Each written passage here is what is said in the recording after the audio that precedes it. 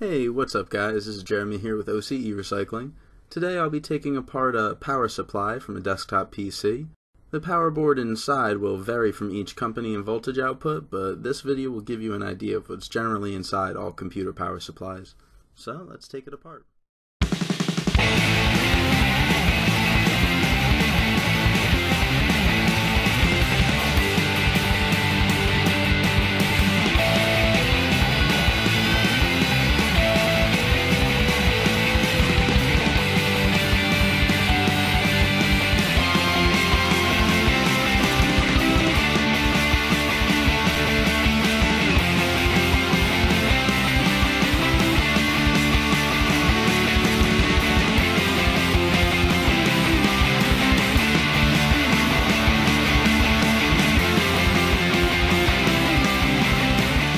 Got some light iron, otherwise known as scrap steel here.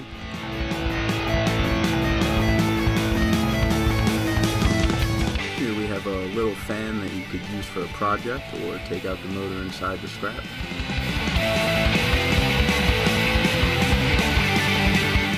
And this is our power board. As you can see, it has two large aluminum heat sinks as well as many large copper coils.